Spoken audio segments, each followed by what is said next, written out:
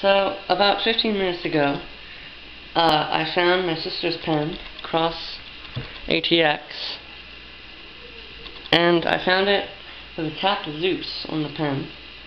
So you could swing it around and bend it up like that, and do really whatever you wanted with it. And then I just fiddled with it, and it actually came off.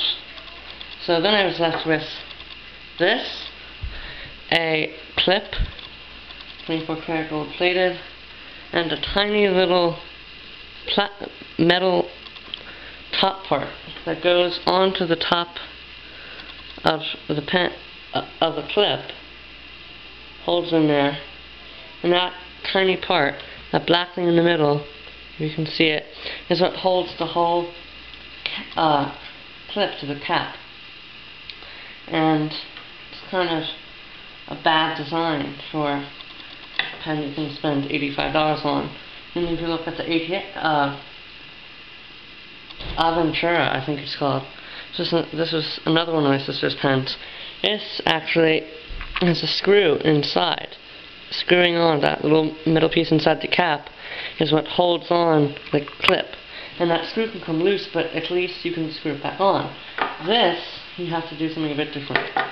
So, I uncapped the pen, obviously, and I looked inside. There's this whole metal, well, the cap's metal, and then there's this plastic inner cap.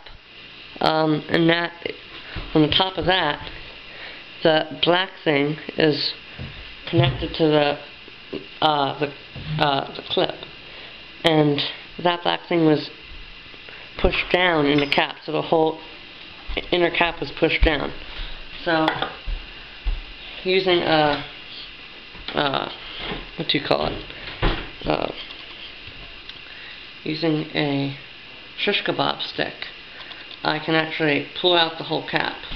So I get it caught inside, and you can kind of see the wood in there. So I get it caught, and I can pull the whole inner cap out. So now I have just the body of the cap and the inner cap left. Now I can see the whole design of the cap really, and see how it all fits together. So now I can see that all I have to do is get the black thing up and keep it there while putting in the clip. So I put on the clip, put on the black piece, and if this doesn't work, don't think I knew it didn't work. I am trying this for the first time on this video. So put that black piece in, and you're still left with a broken clip. But now you can see how it all works. So that's just a word about caps and poor design.